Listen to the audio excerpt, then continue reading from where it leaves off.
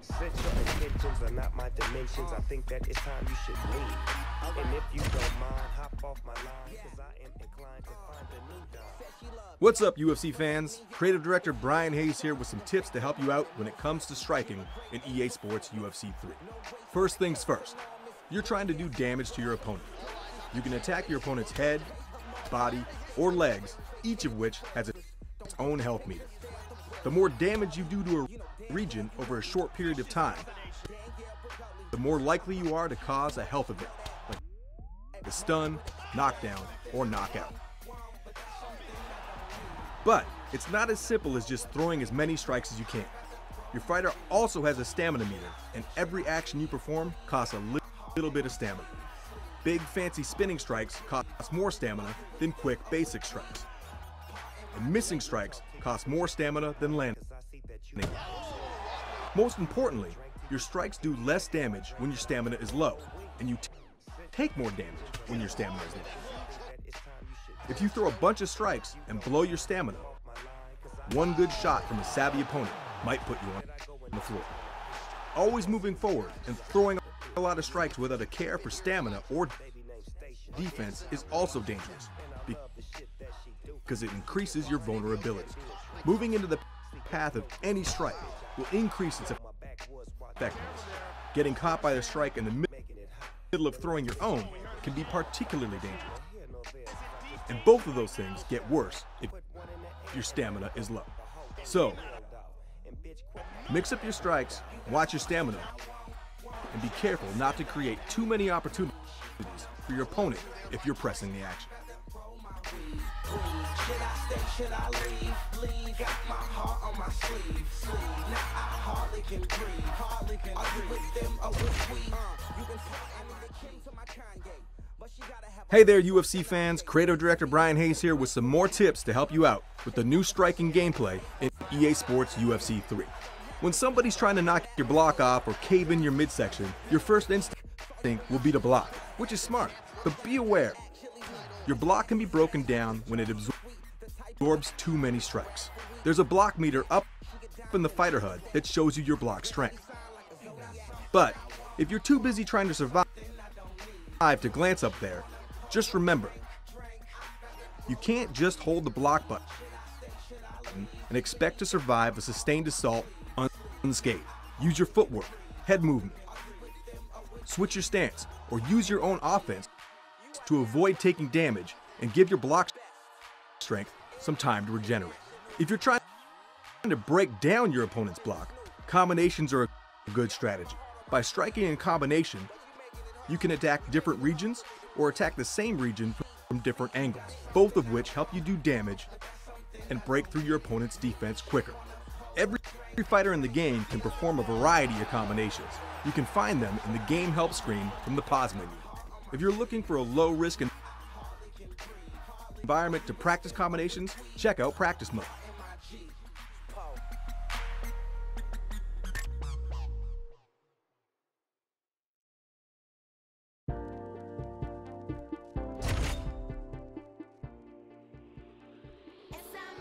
What's up, UFC fans? We're back here with some more advanced tips to help you out when it comes to striking in EA Sports UFC 3.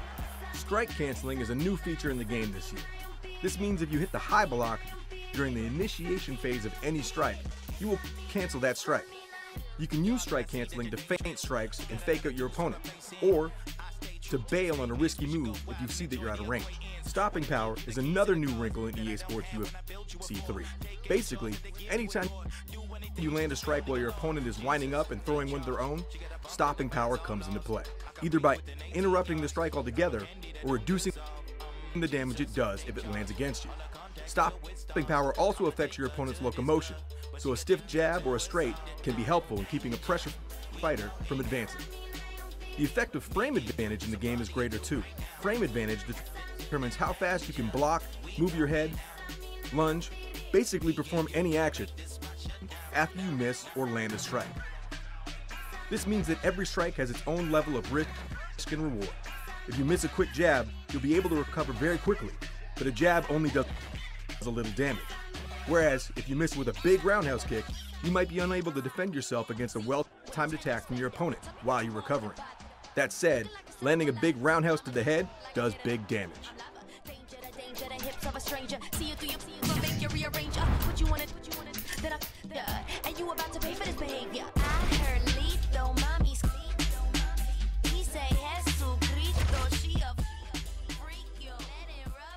Salutations, UFC fans. Creative Director Brian Hayes here with some information to help you out if the fight goes to the ground. First things first, don't freak out. You don't have to get up right away. Take your time. You just got here. If you've been taken down by a more experienced grappler, they're going to expect you to try and get right back up. And doing what your opponent expects is a recipe for disaster.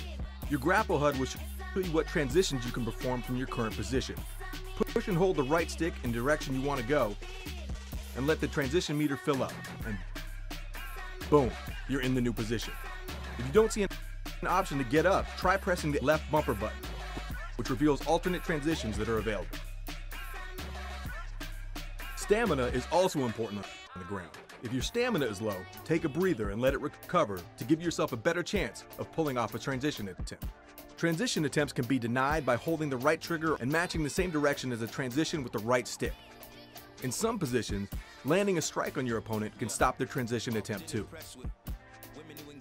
Completing transitions, denying transitions, landing strikes, and blocking strikes can all build up your grapple advantage, which makes it easier for you to pull off your next transition.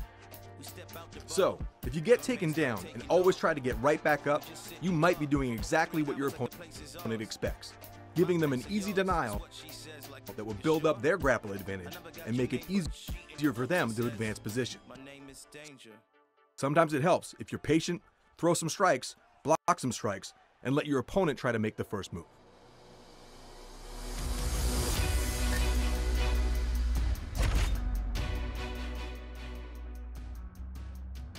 What's up, UFC fans? Brian Hayes here with some helpful tips for escaping or finishing submissions.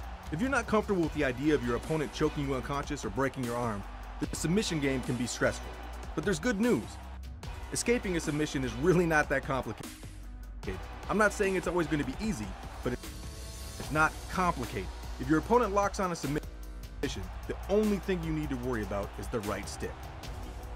Push the right stick up, down, left, or right to move any one of the break walls all the way to the edge of the submission. Do that and you're out. Your opponent can block you from moving a break wall by matching the same direction with the right stick. If you're pushing on a wall and it's not moving, push the right stick in another direction. Every submission has multiple stages.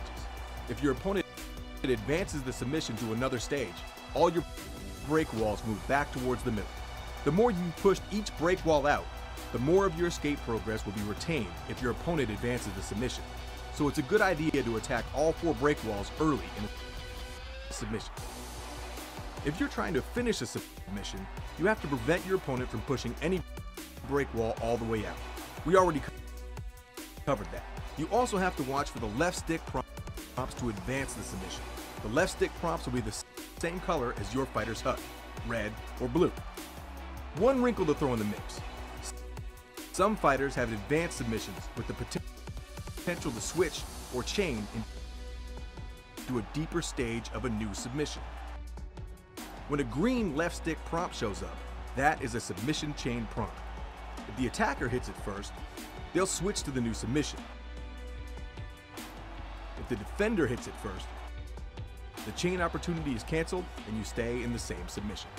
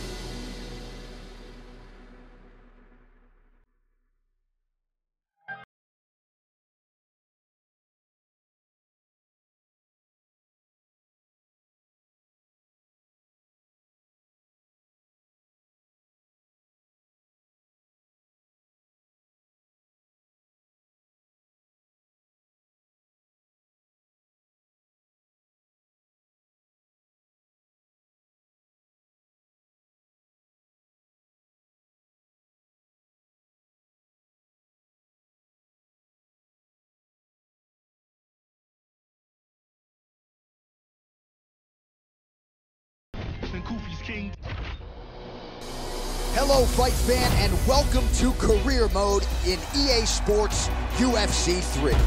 Every fighter has to have goals. Yours is to become the greatest of all time. You'll need to do more than just win fights and championships, though. To become the GOAT, you'll need to break UFC performance and promotional records to make your mark inside and outside the octagon. Whether you're training to improve your attributes, performing drills to unlock new techniques, or promoting yourself to gain fans and build up fights against your biggest rivals, the decisions you make in Career Mode will determine your legacy in the UFC. Greatness awaits. Go take it.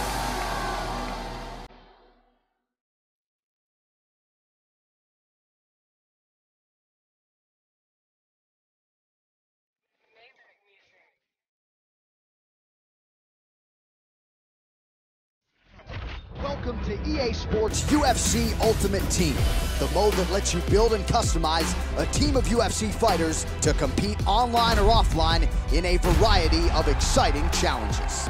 Every fight earns you coins you can use to purchase Ultimate Team packs containing better fighters, better moves, and other ways to improve your team. Powerful new items are available all the time. Compete in Ultimate Championships, single-player championships, or the all-new solo challenges to rank up, earn coins, and build your baddest UFC Ultimate Team.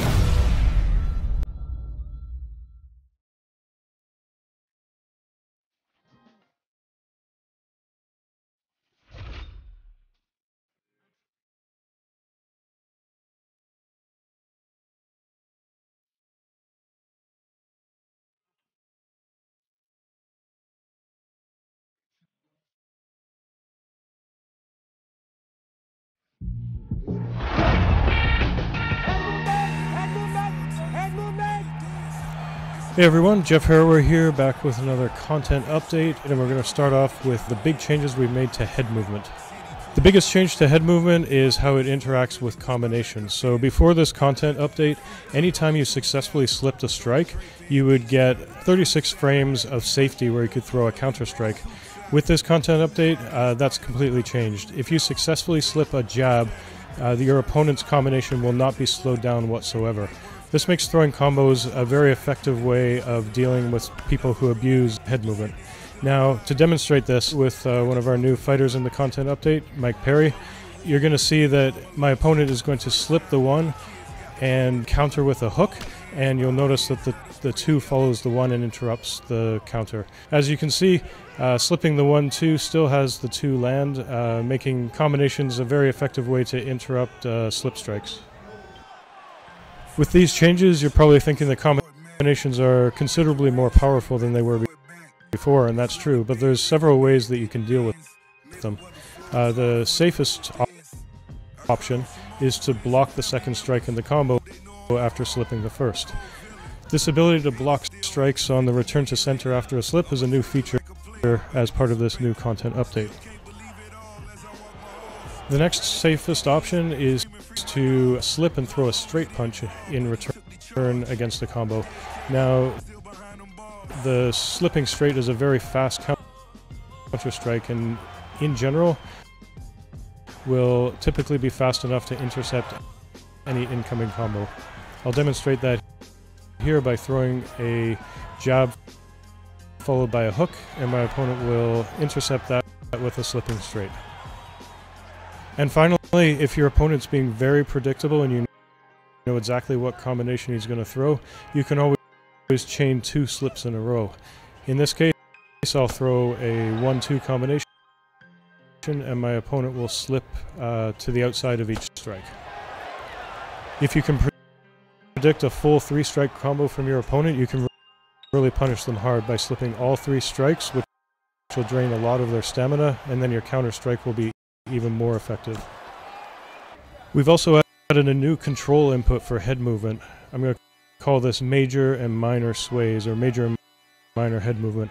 With a very light flick of the stick, you get a quicker, smaller slip to the side, a quicker, smaller duck, and a quicker and smaller back sway. Now if I hold the stick a little bit longer, I'll play a much bigger side slip, a much bigger duck, and a much bigger backsway. The minor slips cost considerably less stamina and expose your fighter to considerably less vulnerability. The counter strikes off of the minor sways are a lot faster. By timing them properly, you can get very quick counter strikes off of these minor sways. The minor sways, however, have some drawbacks. The minor sways don't auto-hold if timed early against a strike. I'll show that here by doing an early side slip, and my opponent will throw straight. You'll see I still get hit. If I do a major side sway when my opponent throws a straight, my fighter will hold the sway and evade the straight. A minor back sway will always be intercepted by a straight punch regardless of range. And minor backsways will only evade hooks and uppercuts if done at proper range.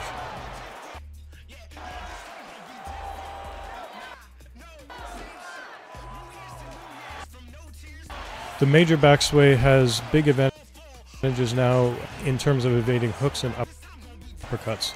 The backsway will evade all hooks and uppercuts regardless of range, even against a forward-moving hook or uppercut. If your opponent's in the proper range, a backsway will still not work against a head kick.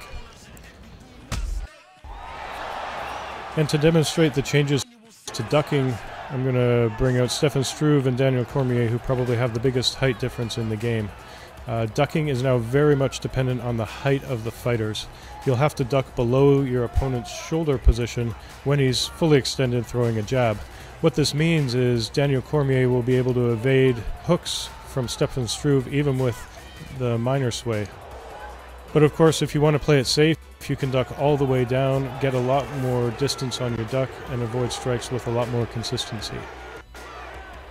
Now with a taller fighter like Struve, major or minor ducks don't matter at all. His duck will be completely ineffective against a shorter fighter like Daniel Cormier. And one more big change to head movement relates to stopping power and something the community has referred to as sway and pray. Now, the problem with sway and pray is people would preemptively throw slipping strikes over and over again, trying to bait out a counter strike, and it was pulling players into a 50-50 guessing game that they didn't want to play. And there was no effective way to punish someone who's employing this strategy. We've made changes to the stopping power logic so that if a slipping strike lands without first effectively evading a strike from the opponent, it will have no stopping power, which allows the opponent to throw a strike of their own and intercept the slip striker in high vulnerability on the recovery frames. This gives players an effective way to punish this strategy. That's it for this content update. Hit me up on Twitter and let me know what you guys think.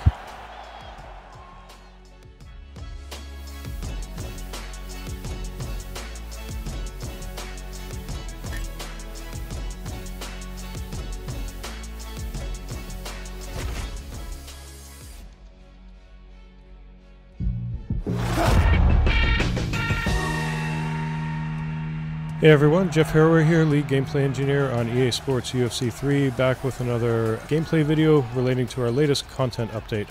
This is the second video for this latest content update. The first video talked about all the changes to head movement, and this video will talk about all the other changes we made in this latest update.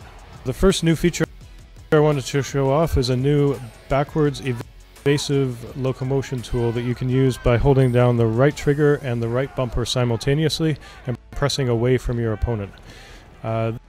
This allows you to retreat at high speed while evading your opponent's strikes, allowing you to get out of trouble and get out to kicking range very quickly. Now I'll show this off here. Frankie Edgar throws a few forward moving strikes in combination. I'll block the first few and then retreat out to kicking range. You can see this is a very effective tool for creating and maintaining space. but it does come at the cost of high stamina loss, so it's something you're going to want to use sparingly. Another improvement to footwork that people are asking for is changes to the intercept logic between straight punches and back lunges. Now, before this content update, if I did a back lunge and it was intercepted with a straight punch, the back lunge would be halted in its tracks, making it hard to create space. Now, if a straight punch lands against the back lunge continues its momentum and is allowed to continue to completion. Another big change with this content update is we've added the ability to block the counterpunch after a catch kick. This is something that was heavily requested by the community, but we needed to find a good way to do it to keep the balance with body kicks. So you'll see that when the counter strike is blocked, it still bleeds through 50% damage. This should open up the mix-up between counter striking and taking your opponent down after the catch kick, while still allowing you to punish someone for throwing too many body kicks. Another change requested by the community to allow people to better create and maintain space is to fix a problem where the push kick, front kick to the body was not pushing the opponent back if he was caught mid-slip. So I'll demonstrate that here. And finally, we've changed how grapple advantage is awarded based off of leg damage. Prior to this content update, your current leg damage would impact grapple advantage, but the long-term leg damage would have no real impact. We've changed that up so that long-term leg damage has a big impact on grapple advantage, as you can see here by the damage that Poirier is taking and the grapple advantage that Gaethje gets. That's it for this content update. Big changes. I suggest people give all the head movement changes a try before going into ranked. This is probably the biggest change to the meta since we've launched the game. Hope you guys all like it. Can't wait to hear your feedback.